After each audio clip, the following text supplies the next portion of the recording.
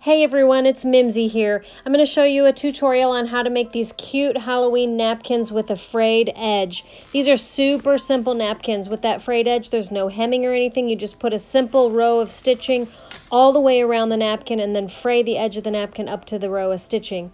So the first thing you want to do is wash and dry your fabric so that it'll be pre-shrunk.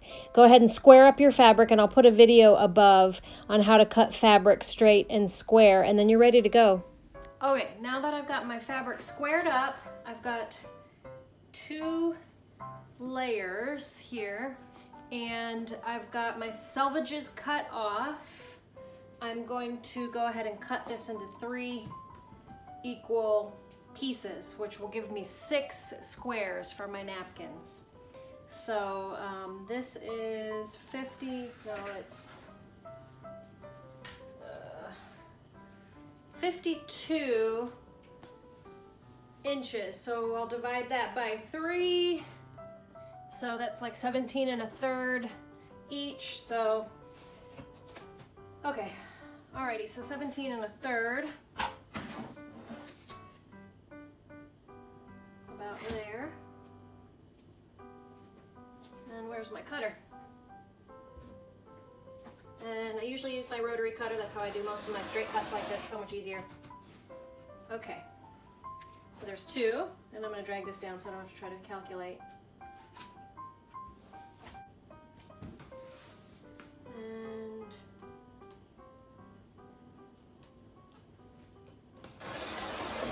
there we go.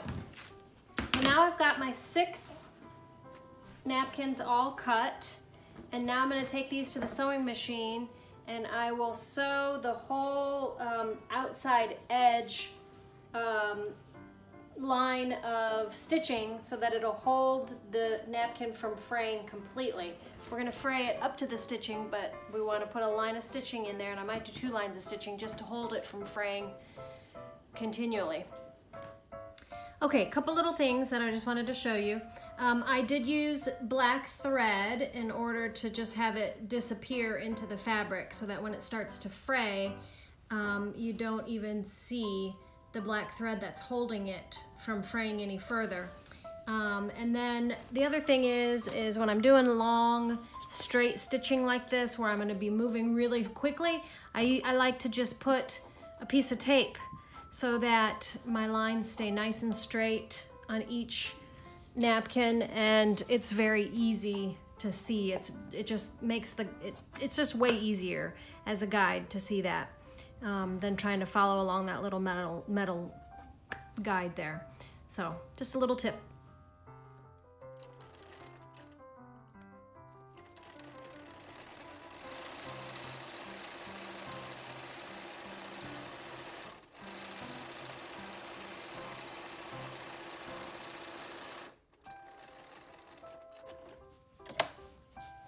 Drop your needle in, pick up your foot and rotate your napkin so you have a nice square corner there.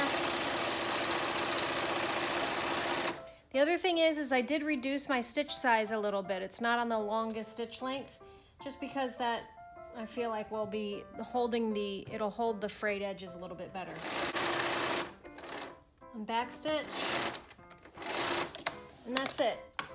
Okay, so 2 napkins down, 4 to go. Oh, the other thing is I always try to batch this stuff, or, you know, assembly line this stuff. So do all your cuts first, then sew all the edges first, then go back and fray them all, and then do all the decorative stuff last. It makes it a lot faster.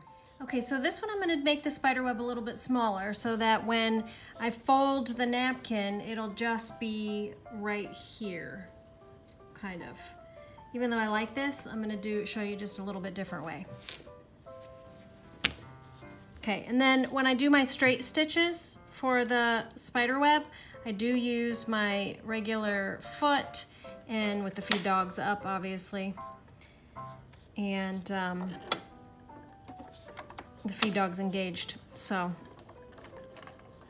and one other thing is I did put black thread in my bobbin so that the back is pretty invisible, although it looks like I might need to adjust my tension a little bit. Okay, so anyway, here we go.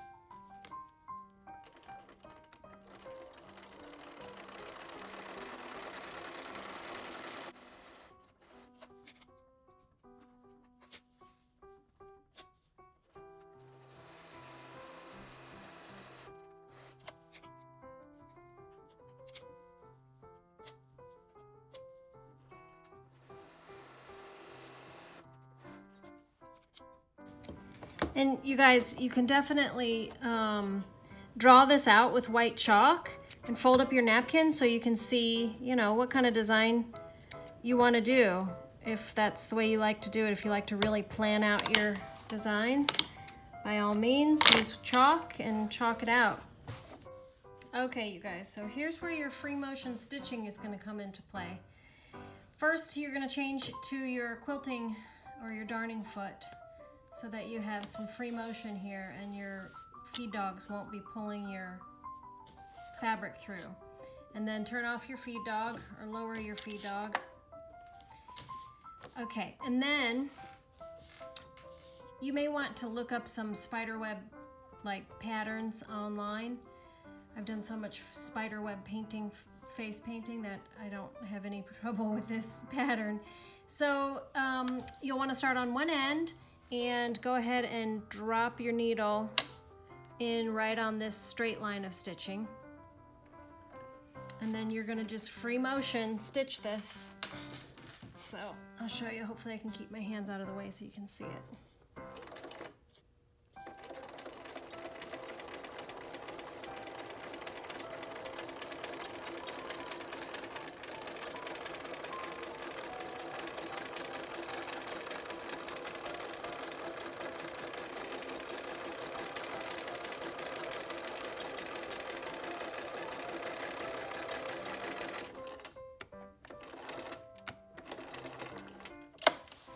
Okay.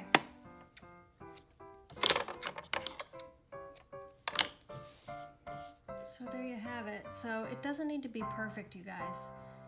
But see how cute that's coming along? See how, you know, these are not perfect, and I might space the next one a little closer or maybe a little farther away so that it has an organic look to it. So that's all there is to it.